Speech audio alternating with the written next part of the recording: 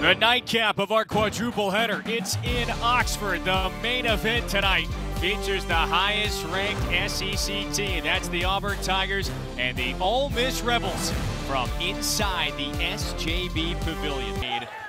One of the best players in college basketball with the game's first basket. Here's a three for Matt Morrell, straight on. And nice Sear Brooks. There's the 7-footer. Kicks it back out to Luis Rodriguez for three.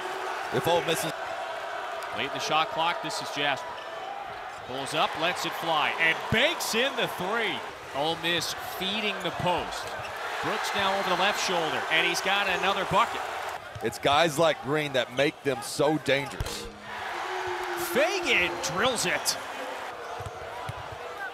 There's Fagan, a lot of dribbling, floats it up, and it's through. Shot in attack mode, nope. Morrell, bounce pass, Fagan.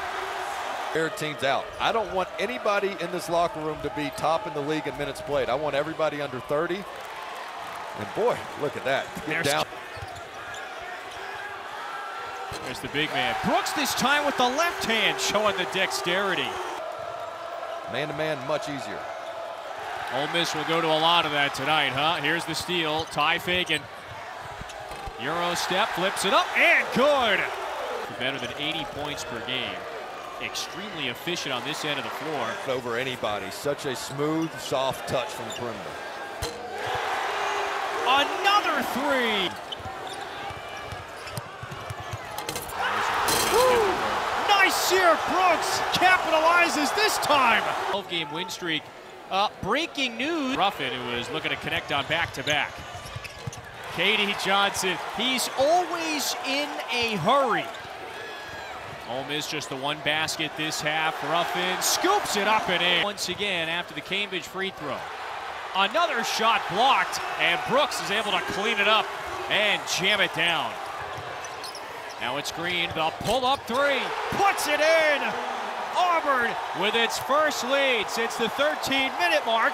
Would kick it back out. Ruffin left wide open. Down and out, and the follow! Brakefield with the throwdown. Johnson rips it away. Flanagan floats to the rack, and it's a 9-point lead.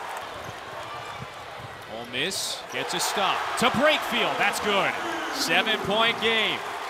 They beat Alabama at home, the same team that beat Gonzaga. The 20-10 for Kessler.